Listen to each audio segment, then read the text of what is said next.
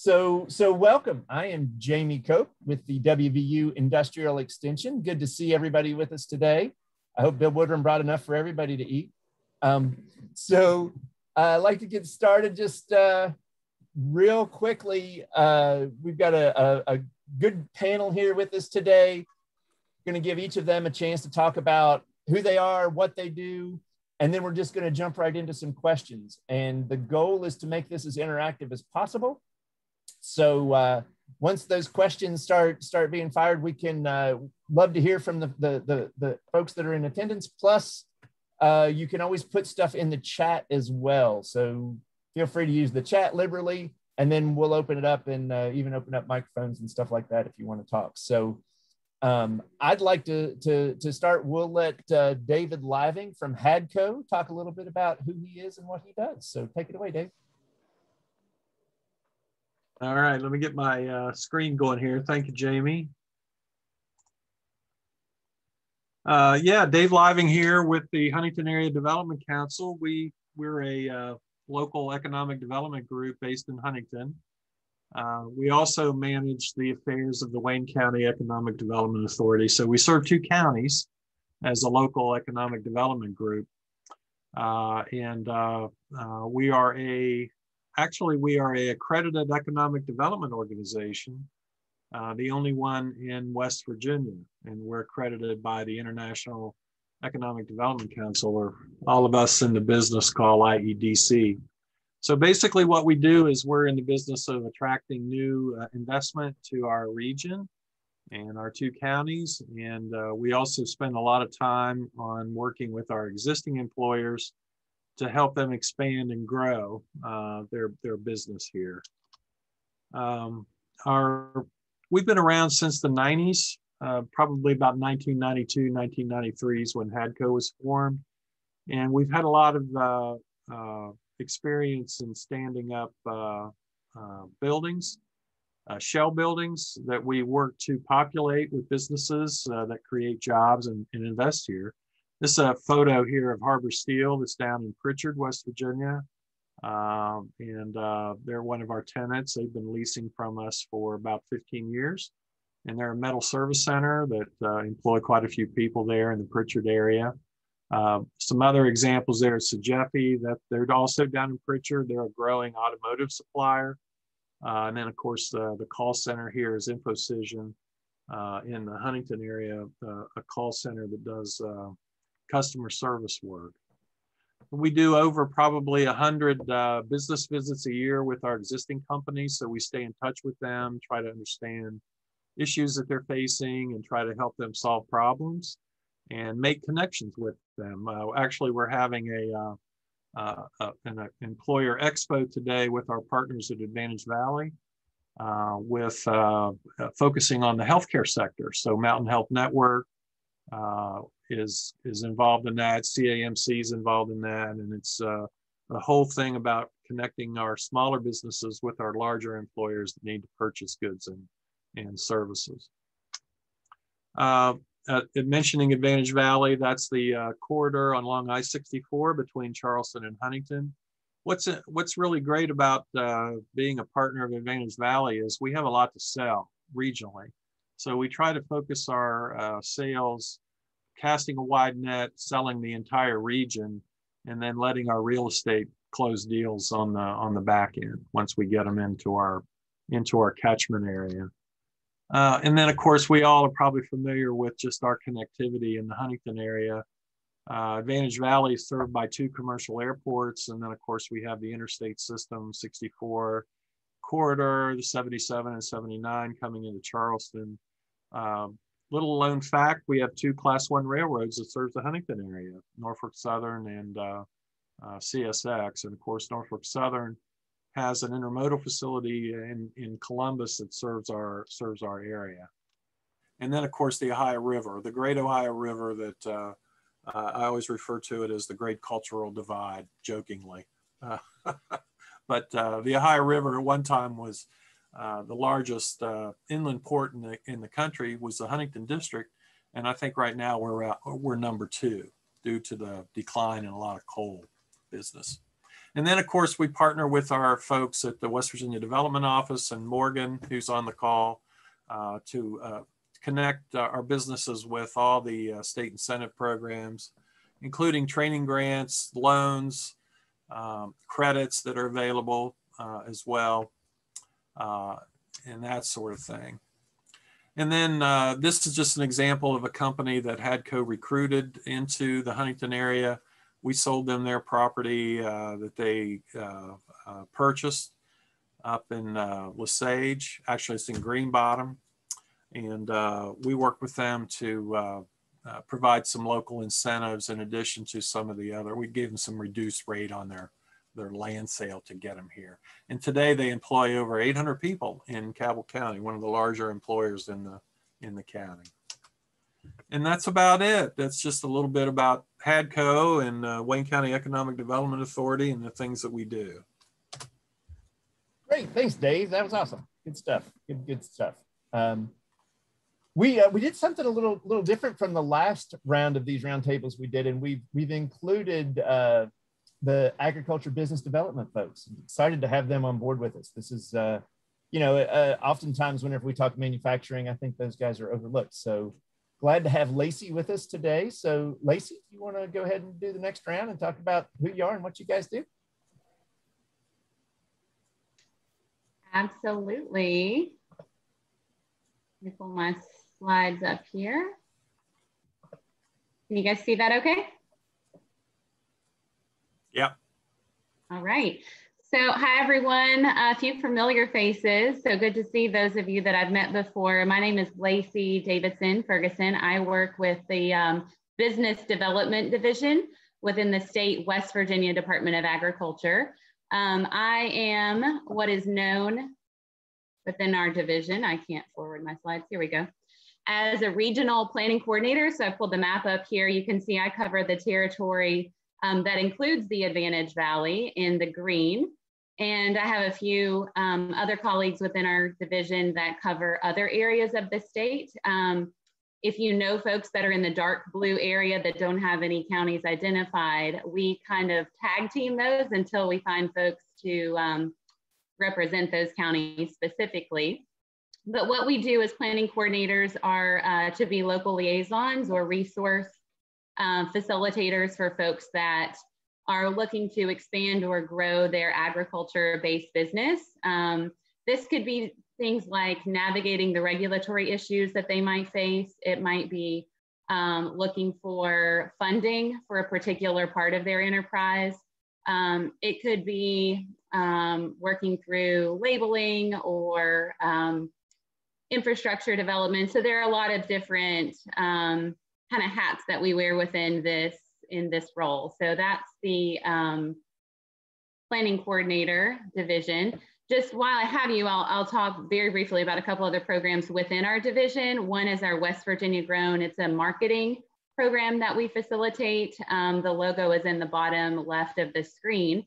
And this is a free program folks can enroll in just to help market their particular brand or business as it relates to agriculture. And then the other well-known program within our division is our Veterans and Heroes to Agriculture. So Dane Geiser is our point of contact there, and he hosts a lot of different workshops, training seminars, sponsorships, scholarship opportunities for anyone or family members of veterans and heroes in the agriculture sector. So that is my spiel. Thanks, Jamie. Great, thank you, Lacey. And you reminded me of a few things. We are recording, so we'll be sending this recording out, and I'll be sure and put the contact information for all the folks here in the panel so that you can reach out to them if you want to get in touch with them after the panel. So I'll send that out with a recording later. But thank you, Lacey. Great stuff. Great stuff. So Morgan, why don't you tell us a little bit about what the development office is up to?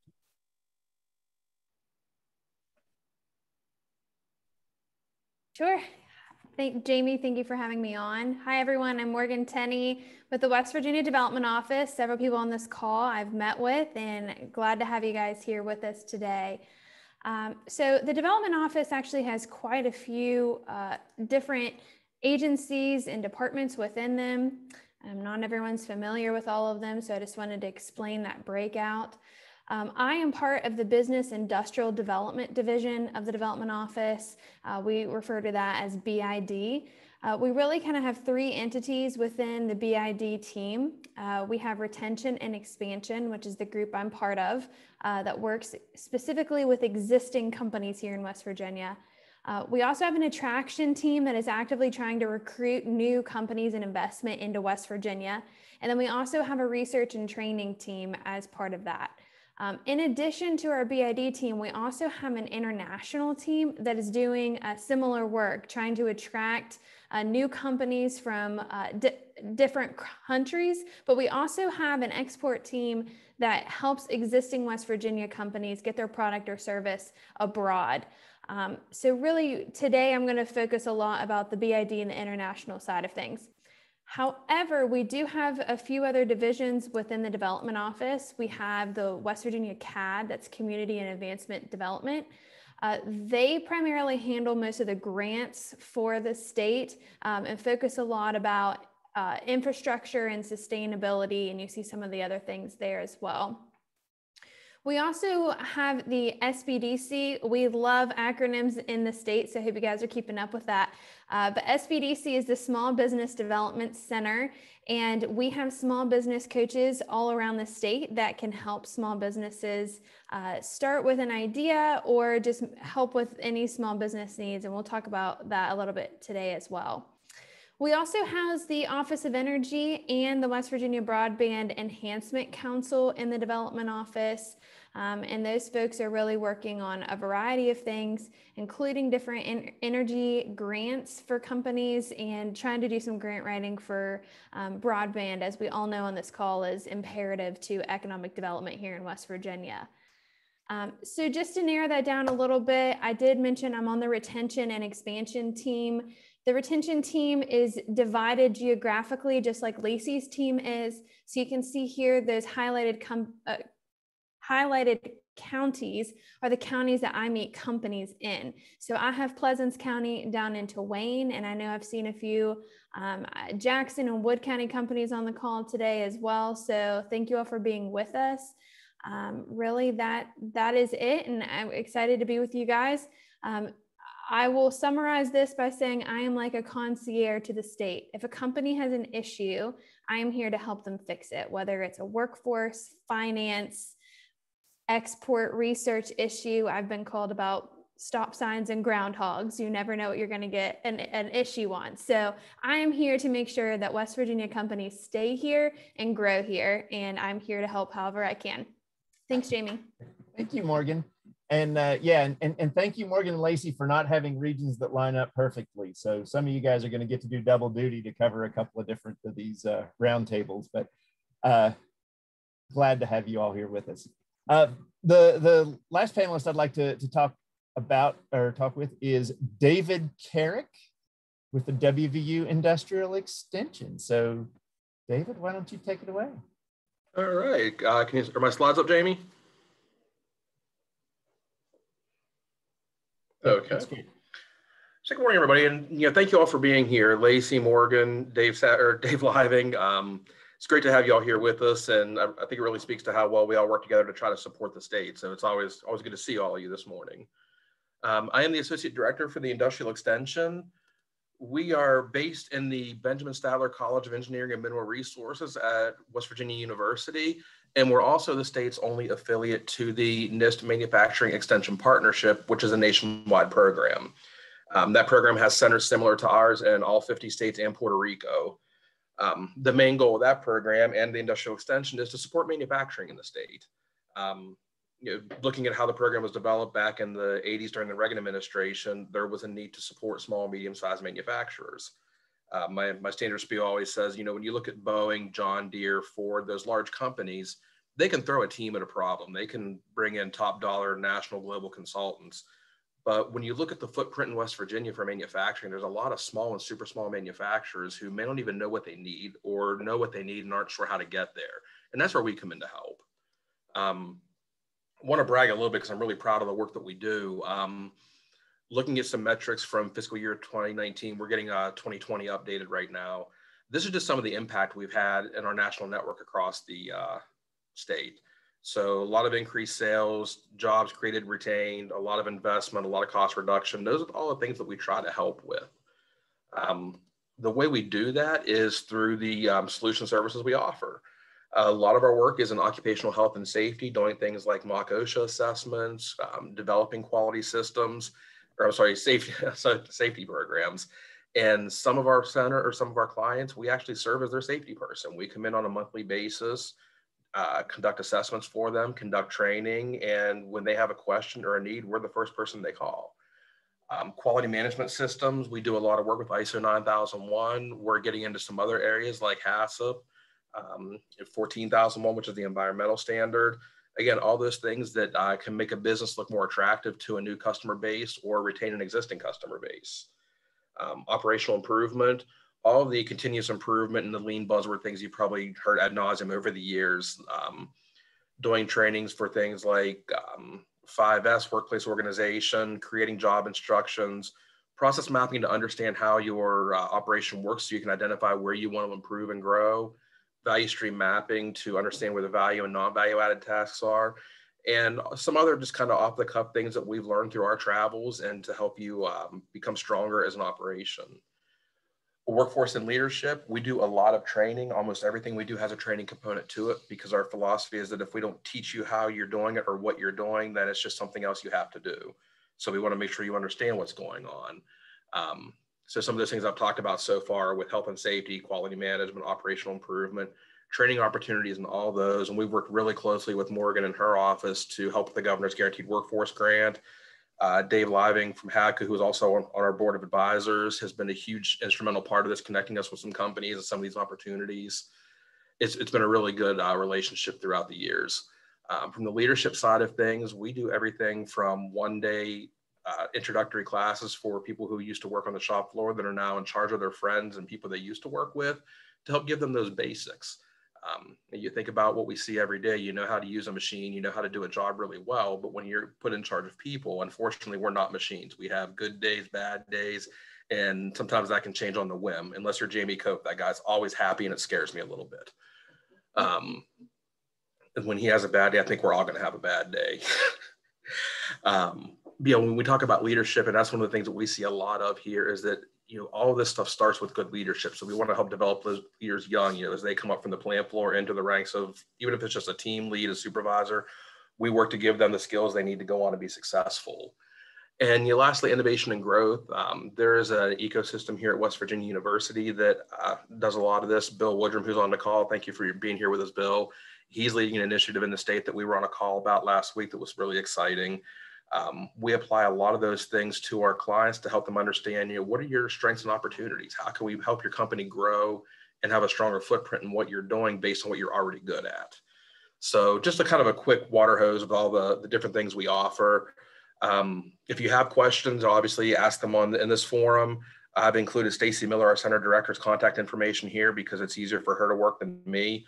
Our website, we have a LinkedIn group where we can connect with you. Basically, any way we can connect with you to help, let us know. Like Morgan, we're here to help you guys, and we want to do what we can to support the state's manufacturing community. So with that, I will stop blabbering and hand it back over to Jamie. Great, thanks, Dave. You're welcome. So now we're going to say we're really hoping that this is the last one that we have to do virtually. We're hoping that the next round of these we'll all get to be in person and interact a little bit more naturally. But would love for this to be as interactive as we can get it moving forward. I've got a few topics here. People were encouraged to submit topics that they would like to discuss. So I've got some here. We'll throw that out to the panel first, but if there's anybody that would like to chime in, I see a lot of our manufacturers are here with us. Would love to hear from you as well. I saw James Shaw had his camera on earlier. This guy's been on all of our webinars and I never knew what he looked like. And now he's got his camera off, but that's all right. I was like, wow, cool. I get to see something. There he is. Hey, James. So yeah, what we'll do now is one of the topics that was on everybody's mind and is always on everybody's mind. I'd like to hear some feedback from our panelists first is on workforce.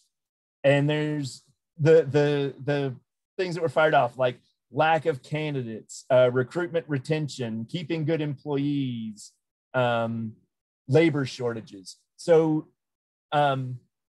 Morgan, Dave, Lacey, any of you want to maybe chime in on how your organization helps with those kinds of issues, or what you've seen in the workforce? Sure. Hard question to start out with, Jamie. And I'll begin by saying if anyone knows a CDL driver, they can definitely get a job and some very good money right now. I think that we're all feeling the effects of the pandemic and having the issue of that labor shortage, but there are some things at the state that we're trying to do to help. So within the Department of Commerce is Workforce West Virginia, which is our agency that helps people file unemployment claims, but they also try to connect employers with jobs. They have some different job training monies as well if you hire someone through their system. So I always try to mention that whenever I'm in meetings with companies.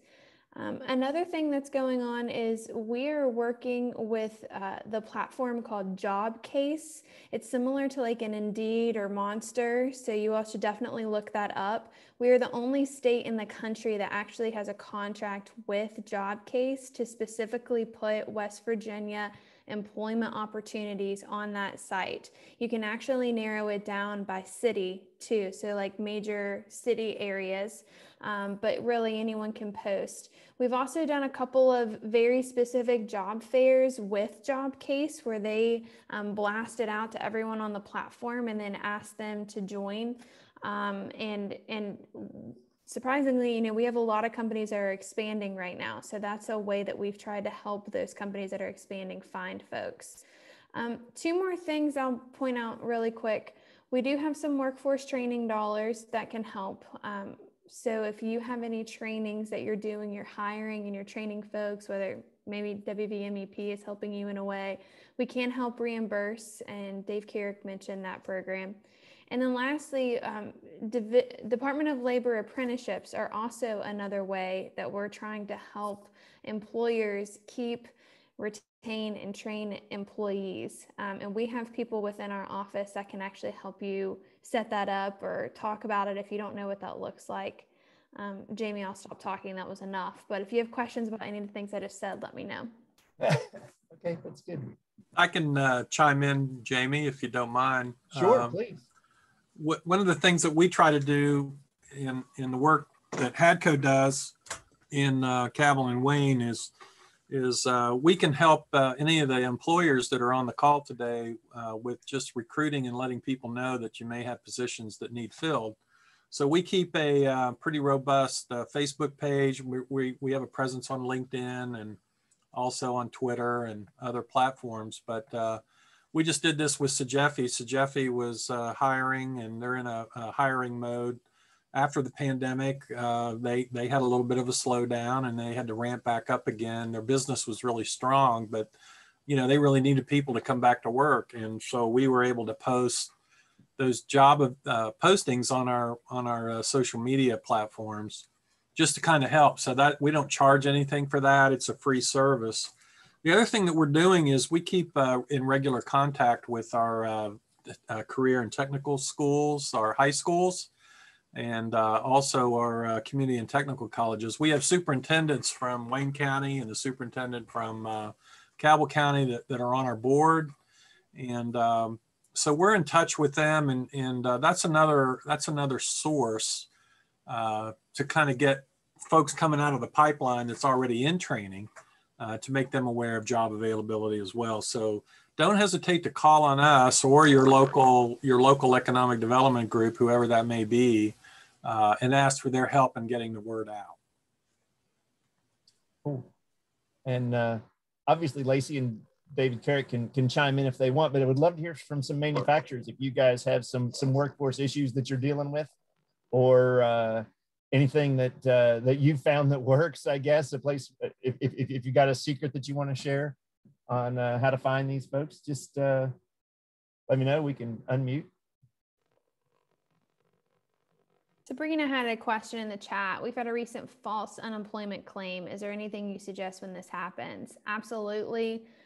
Workforce West Virginia can help with that, Sabrina. If you have tried reaching out to them and maybe you're getting an automated response or haven't gotten a response in the last couple of days, feel free to share that with me and I'll take care of it on our end. Workforce West Virginia has been completely, I mean, I hate to say bogged down, but the last year has been incredible for them.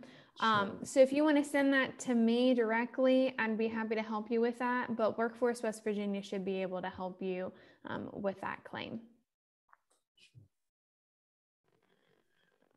And Jamie, one of the Go ahead, Jamie. yeah, one of the other things that was under Workforce was how to qualify candidates. And I know, Dave, we worked on a project not long ago. If you wanted to talk about that, that'd be great. We had a client come to us wanting to know what they could do to qualify incoming candidates because they had issues with people coming in saying they could do the job required, then finding out quickly they couldn't. Audio's a little goofy, Dave. Okay.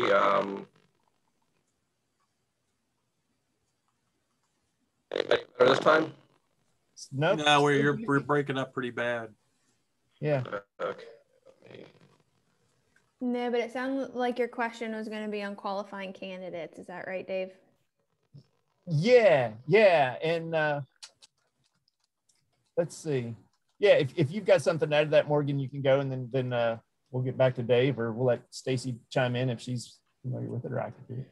Sure. So that's another thing I keep pointing out, Workforce West Virginia, but they actually can do testing. They can do, sorry, Dave, we can hear you. They can actually do different testing for free, depending on the job type that you have. They can do drug tests, aptitude tests, different certifications for you. I will say I had an employer ask me about drug testing and they wanted it to be same day. It's not going to be same day, but we can get drug test results back typically in about a week if you wanted to go through that program. And thanks to Rebecca for putting that link in the chat, but you can go to Workforce West Virginia there. Yeah, and just in case everybody's not following the chat, there are a lot of great links being shared up there. So keep an eye on that as well. And so yeah, looks like Dave's still out. So I'll go ahead. Dave, are you there? Jamie, I'm back. I tried to dial in. Does it sound any better now? Yeah, that sounds a whole lot better. Okay, good. Sorry about that, everybody. Technology is great when it actually wants to work. So yeah, the project Jamie was referring to, we'd had a client come to us trying to figure out how to qualify their candidates. They had a maintenance position that they were hiring for and had several people say they could do it. And so they hired them, got them on the plant floor, and found out they really didn't know how to do what they said they would. So when you think about that, the cost to onboard somebody, to go through all the different steps to get them into your company, insurances, all that stuff, there's a cost associated with that. And after letting somebody go a few times, that really adds up. So we met with them to understand, what did they want to learn? What were they interested in? What were the key points of this job? So we took that and just put together a small standardized test that they could give an applicant.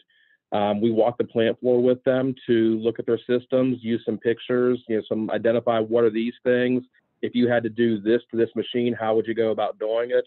It was nothing grandiose. It wasn't, a long automated test, but it was something short and simple that they could really use to weed out whether or not that person had the ability and the understanding of their equipment to complete the job that they were being asked to do. Cool. Thanks, Dave. You're welcome. So is Wirt keys testing being provided in West Virginia? That's probably another one for Morgan. Yeah, I guess what my answer is going to be. Workforce West Virginia. We need to have them on this call. But yeah, Dave hit it on the head with that link there. Matt, Region 2 there with Workforce West Virginia has a link that talks a little bit more about that. That is not something that I have a lot of subject matter expertise in, but I know that they can help with that. Well, I'll help you out. Usually you can just call your regional workforce investment board, and they can probably steer you in the right direction. But they used to offer the Wirt keys testing for employers. So If you need connected to your regional board, the link there is for Region 2, which is in Huntington. So if you're anywhere in the Huntington area, you can just go to the website there, and or you can contact me and I can get you connected. And if that's the Matt, I think it is, Matt, you would go through Mid-Ohio Valley Regional Council in Parkersburg, MOVRC, and I can get you their contact if you need it. Cool. Thank you. So one of the other broad topics that was discussed was supply chain. And Lacey, I'm sure there's a lot of supply chain issues in the agricultural world. You want to talk about that a little bit, about how that works, how you guys might help with that? Yeah, for sure. So, you know, one of the obvious things that came forward from COVID was the fragility of our supply chain as far as food goes and access to it. So we're certainly all about trying to support, you know, the local food economy in West Virginia. We've got an incentive right now for institutions to start sourcing more locally, really to set a trend and a precedence and to create more of a market so that more agricultural producers can start to develop businesses and have, you know, potential large scale outlets to at least sell to. So when you think about state funded institutions, you know, this could be anything from elementary schools, hospitals, prisons, anyone who buys food and serves it to people with a state dollar. So that's one program that comes to mind for me. But I mean, you know, anybody who has a business in West Virginia, you know, and wants to source more locally, we certainly have access to potential producers or the ability to help create those suppliers in your area as far as ag goes. Okay, great. Thank you. Thank you. And Dave, I think or Dave Carrick, I'm sorry, I think we would be remiss if we didn't talk about Aim Higher at this point, right? Sure. There's the Industrial Extension WVU are one of 17 partners in a program that's being run by our sister organization, Catalyst Connection in Southwestern Pennsylvania. Aim Higher is to help create a defense supply chain community in West Virginia. There is, I believe, a website with a resource database being developed right now, and there's also a $5,000 matching mini grant available for companies who are trying to implement new technologies or help solidify or grow their business into the the DoD supply chain. If you have any questions about that, you know, please let me know. I can drop my email in the chat and I can talk with you a little more direct about that based on what you want to do. But we're seeing a lot of interest in that, and the mini grants are a great way to get some things done that are, even if it doesn't get you into the DoD supply chain, it can improve your operations and your day-to-day business.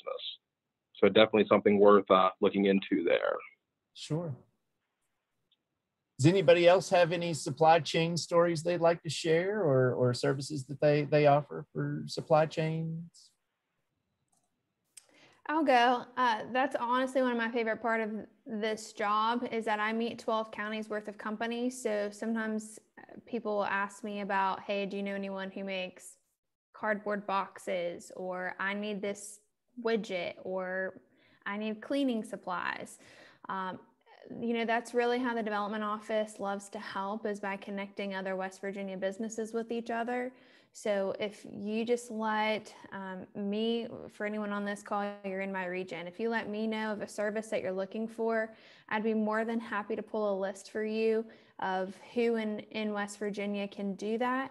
We also have a research team in our office. So even if you ask me, I just recently got asked about like lumber mills. If you need me to pull a list of every lumber mill in West Virginia, we have a team that can do that for you.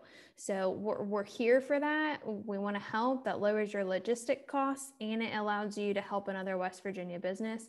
And likewise, if I've met with you, I'm telling other people about you as well. I see Adam Sigmund on here. Adam, I'm pointing you out, but there's different companies that hopefully I've been able to help connect the dots with a little bit, and we want to do that. So please let me know if I can help. Sure, no, that's great. Anybody else have something to add about supply chains? manufacturers are being very quiet today. I'm on mute, but I started talking. I was on mute. I'm sure what you said was brilliant. Well, what I was going to say was this is a link to our Supply Chain Expo. It's actually at 1 o'clock this afternoon, but this is the one that's focusing on the healthcare sector. Oh, sure. And so this is just an idea of the kind of the kind of services that the hospitals and the healthcare folks are going to be on the call, the large employers. So they're looking for everything from commercial flooring to pipe fitting to heating and cooling, HVAC, lawn care, you name it, waste management. So I mean, it's a laundry list, and this is a program that the Advantage Valley is doing. So if any of you have interest in this and you're available at 1 o'clock, you can still register, I believe, and jump on there. And this is on the Advantage Valley website. If you just go there, you can find it. Very cool. I got a message. Oh, go ahead, Morgan. Sorry, one last thing. We have a small circle here. So I see Kay on here, Kay Young Brown with Enterprise. Hey, Kay, I just sent someone your information actually for a company that's having some carpooling issues. And last week had the driver bail, and then they lost not one employee that day, they lost 4 or 5 employees that day. So I sent someone your information, and hopefully you'll be hearing from them soon. Great. I got a message here. It would be nice to have a phone directory with all the government folks on the call and a brief synopsis under each name of what things each can help with. So we'll put that together for the call, and we'll send that out with the email at the end with the recording of this, because you guys will want to watch this over and over, I'm sure. So yeah, thanks. And that was one of our manufacturers, Nancy Brown, that they're at Bob's Market. Always good to see you, Nancy. So the next topic that seems to come up over and over is education. One of them being what efforts are being made to promote STEM education in the region. So whenever I got that, I'd kind of like to flip that just a little bit and ask our manufacturers and service providers, how important do you think that the youth education is? I think that's one of the areas that gets kind of neglected, but we never know how much emphasis to put on there with our organization. You know, we have certain metrics that we have to meet, and that's usually not in the forefront. So let's hear from some folks about youth outreach, STEM education. What are your thoughts? How do you think it should be handled?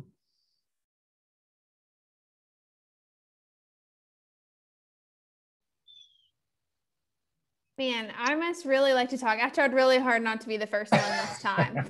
Go ahead. But I am a huge advocate and cheerleader for a program through our community and technical college system. And Dave Laving's going to laugh because I feel like I tell everyone about it.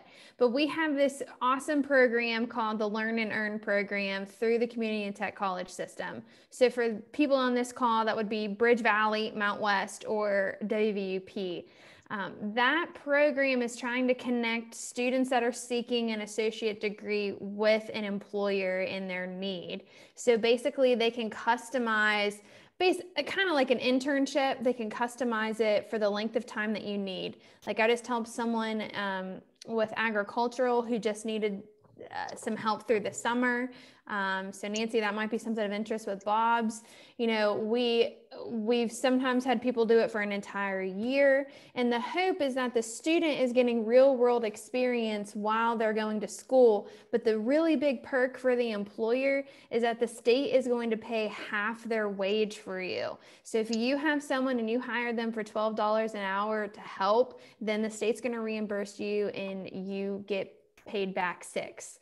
So really it can be for any program that is taught at a community and technical college system. You just have to look at which colleges have which programs. So we can do welding and electrical. Maybe you need marketing help. Maybe you need some help in accounting in your administrative offices.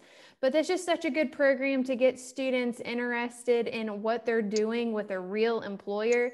And then it can get employers some help at a fraction of the cost as well. Great. It's called the Learn and Earn, Mary. Learn and Earn. And I'm happy to put a link in the chat for that. Thank you. And I see we've got Rebecca McPhail with us, with West Virginia Manufacturers Association. And I know she's very active in Manufacturing Day and some other opportunities. So yeah, you want to talk about some of the stuff you guys are doing? Sure, Jamie. Hi, Rebecca McPhail with the West Virginia Manufacturers Association, for those that I don't know on Zoom today.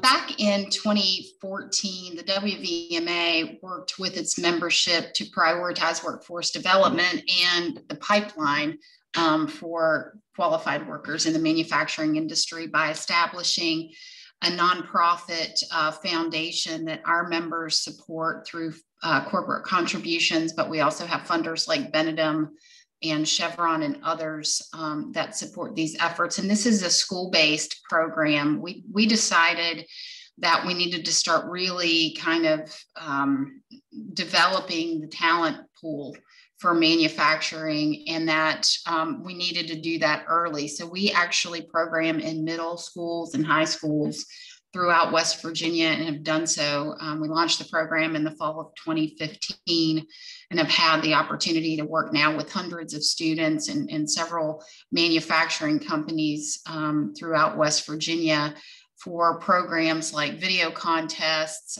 explore the new manufacturing academies, where we give students at the middle school age an opportunity to kind of do some things that are hands-on to demonstrate what manufacturing looks like today, and to educate them on the educational pathways that are available, whether that's through career and technical education at the high school level or community and technical college educational programs. We're moving on to 4-year programs for engineering and other specialty fields that are much needed in manufacturing. So that's been a great program. It continues to expand. And I think it's made really strong by the commitment of the manufacturers that participate and that engage with their local high schools and middle schools for the programming that we offer. Great.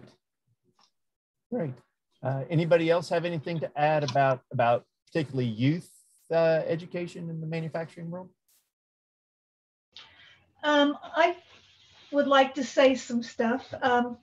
I actually have a high school teaching background, and also I've worked for AEP in human resources for a number of years, and Axo Nobel chemical plant, and currently in the agricultural field. So I have a very wide experience range. And all through these years, I have seen it getting worse. It's that they don't have basic training. The students, we have a high dropout rate, of course, in West Virginia. That's one problem. You get a lot of applicants that are GED or dropouts, and so their education is less than somebody that is a graduate. But even the high school graduates, they can't, like for our stores, they can't even make change at the cash register unless the cash register tells them specifically what the amount is to give back. And basic skills like filling out the application, the I-9 form, they don't even know their address or their social security number. Writing skills, they're so used to everything being computer or phone that they can't even fill out the forms if you have to handwrite them.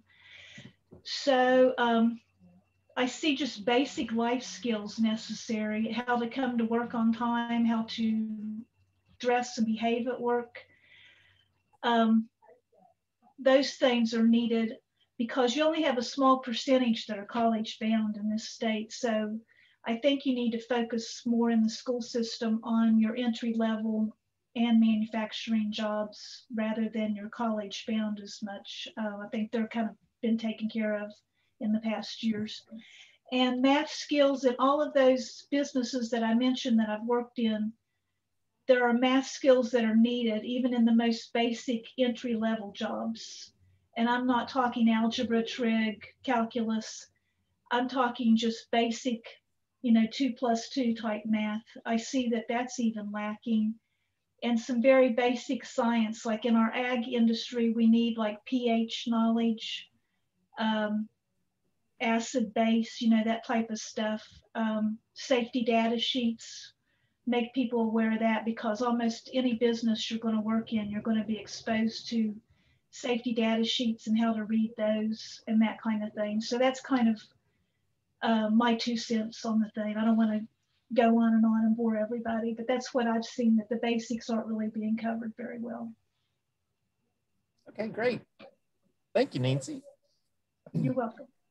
Jamie, before we move on, the only thing I'll add is in the agriculture world, we like to refer to STEM as STEAM. And we throw the extra A in there just to reiterate the importance of ag. And I'll just make a nod to our FFA programs across the state. Right now the interest is over the last few years has been at an all-time high. And my good friend Bill Woodrum, I'm sure, could speak to this for hours. He's been a huge advocate for the program, I know. But not all of these students go on to be the future farmers of America, but they do go on to be really great citizens. Have a broad skill set to share with the workforce. And so, I think looking at those programs and those students as potential candidates for our workforce. It's a great area to support. Okay. Jamie, I would add too that the Career and Technical Education program has instituted a simulated workplace program in their career and technical schools. So it's been a very popular program. The students actually learn a lot of work skills. Getting back to some of the stuff that Nancy was talking about, they learn, to be punctual, to be on time. They punch a time clock. They're drug tested. They learn about material safety data sheets and things like that in their programs. So a lot of the technical schools have adopted that program, and it's something to, if you're not aware of it, you may want to talk to your local county board, your vocational, I call them vocational directors, but I guess they're career and technical education directors nowadays, and learn a little bit more about what's going on in your county with that. And Morgan posted a link so you can check it out. It's a pretty interesting program. I think it's very innovative, and I think it helps get students better prepared to transition from school into the workplace. Great. So I saw that, I don't see anybody from the apprenticeship program at the state on here. We'll skip over that for now then. But training needs is another thing that always comes up. And I know, Dave, you touched a little bit on, Dave Carrick, on some of the training that we offer, but if you wanted to talk a little bit more in detail about that, that would be awesome. Sure. Yeah, some of the kind of go back to that very first question we talked about with workforce and growing and keeping the workforce you have. A lot of the things that we do, like when I spoke about leadership earlier, if you look at the stats, you'll see most people leave a job because of their boss, not necessarily because of the work they do. So we do some training with the leadership stuff to help make you understand how to be a better employee, understanding the personality types of your employees and what really motivates them. Everything from assessments to just on-the-job coaching and training to help make better managers, because that's what makes you want to stay or leave a job most of the time. The other part of that is, like Jamie said, training people to do a job. It's no secret West Virginia is really unique with a lot of small and super small manufacturers, and that doesn't lend to large training programs that you see in bigger companies. So when you bring somebody into a new job and you just kind of do some on-the-job training or push them in the deep end and hope they can float, that doesn't make somebody want to stick around at that job. It makes them feel undervalued. So we can work with clients to develop work instructions and job instructions that are very simple and to the point, that lets somebody kind of get an idea of what's expected of them in that job. And those can be used for onboarding. They can be used for training on the floor. And even parts of that include safety and quality, so that they can understand the importance of what they're doing and why they have to do it a particular way. How many times do you learn how to do something and it's just the way you're taught to do it? If you understand why it's done that way, you take more pride in what you're doing. So you're kind of instilling, with a combination of that leadership and those work instructions, you're instilling a sense of pride in developing a small program that will help grow the people that are there and show them that they want to be there. Some other things we can do, it gets a little bit of a stretch from training, but relates to all of this. Most of them, looking at some of these smaller companies, strategic planning is kind of a daunting task. You're so caught up in the day-to-day operation that sometimes you can't see the forest for the trees. So if we look a little further into the future about our business, what we're doing and what those needs are, we can create job pathways in these companies for people so that they understand that the job they're doing today may only pay $15 an hour, but if they do the right thing, they learn the right skills, they could get up to $20, $25 an hour, become a leader, have a substantial role. And I hate to say climb the ladder, it's just kind of cliche, but just give them a job path that they can see that there's a future there for them beyond just getting a paycheck. So now you take that combination of instruction, teaching leaders how to work with people on the floor and understand them, and give them a pathway that they can use to solidify their position in that company as they grow and learn more. I think that helps with that retention, and all that's focused around training and development. No, that's great. So anything to add? I'd love to hear from some of our manufacturers about some of the training challenges they've had. Hey, Jamie. Hey, James. Hey, one of the things that we've done since I've been here, since before I got here, the Polymer Alliance here in Washington, West Virginia, I've worked with some larger companies. And one of the things is the training program and realizing you're not just putting all these tools in front of people, you have to actually take time with them. And sometimes, you got to realize that people learn differently. So I've had to do one-on-ones with our guys and figure out how can I reach them.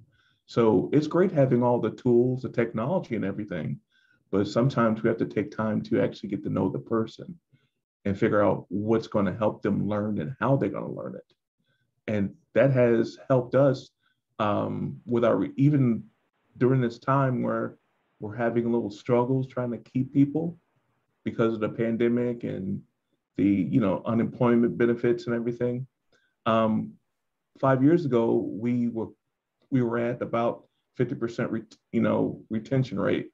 Now we're about 75% just by getting to know the guys and putting the tools and figuring out how they learned and everything. So this has been great. So thank you. Yeah, no, thank you. That's great. Thanks for sharing. Yeah. And we're getting close on time here. I had if anybody had anything to add, Dave, did you have something there? Dave Kirk? No, I was the James. That's so important. I love to hear that because that's a key part of growing and keeping your team is just understanding how they learn. Some people just need to be given a sheet of paper and off the races they go. Some really need that one-on-one interaction until they get comfortable with it. So, So my hat's off to you for taking the time to invest in those. And I'm glad you're seeing the reward from that. Yeah. Thank you. So wanted to talk about the SBDC and them managing the CARES Act money. Didn't know if is that a Morgan thing there or? Yes. And actually, if you don't mind, I think I might share my screen real quick. Sure. Okay. It may be small. Can you see this? Yes. Looks good. Okay. So I told you guys that SBDC is our sister agency. They have small business development coaches. Bill Woodrum on the call just joined our team with SBDC. One of the things that they can help with currently is they have some CARES Act money that they are using in order to give technical assistance to small businesses. And before you write yourself off, small businesses are typically everyone that's on this call. So there is a variety of ways that they can help. And this money is only through September. So if there's something on this list that you think you might want some help with, please let me know and I'll get you connected with your local business coach to assist with this. But as I just go through this list real quickly, there's ways that they can help. So let's say with marketing, I've got them connected with a few people who don't have websites, for example, website development. They're helping with government contracting, accounting help if you still are trying to figure out the PPP process. HR help, business operations, succession planning. This list is extensive and very thorough. So if there is something that you all need technical assistance on that you see on this list and you've been impacted by COVID, please let me know. And what they'll do is they actually have what they're calling subject matter experts that are scattered throughout West Virginia. They will connect you with them, and then they are going to cover a portion or most of the cost for that work. So for example, if you need help developing a website, they will connect you with someone like a marketing firm that is one of their subject matter experts. And then that firm will do the work for you, but through the CARES Act, they're able to help pay for some of that. So Bill, I don't know if you want to add anything to that or if anyone has any questions, but I didn't want to end today's call without letting you guys know about this program because we've never been able to do this before. Yeah, the one bit of good news is that program just got extended to September of 2022. So there's a whole nother year. You do have to be an SBDC client to access it, but you don't have to be an existing SBDC client. So be upfront about saying, heard you had these SME dollars. How can that help my business? And I just dropped the link to the SBDC in there. So go there and look for your local contact or just shoot a email and one of the coaches should get back to you. Yeah, and Bill, to become a client is really a painless process too, right? It's super. It's very easy. Simple paperwork typically. Yeah. All right, well, we're getting really close to noon. I want to be respectful of everybody's time and just want to thank everybody for joining us today. We've got 5 more regional roundtables coming up. So if you aren't region specific, come on out and join us for those as well. But again, thank you from the WVU Industrial Extension for joining us. And we will see you all real soon. So thanks, everybody. Thanks, everyone. Have a great day.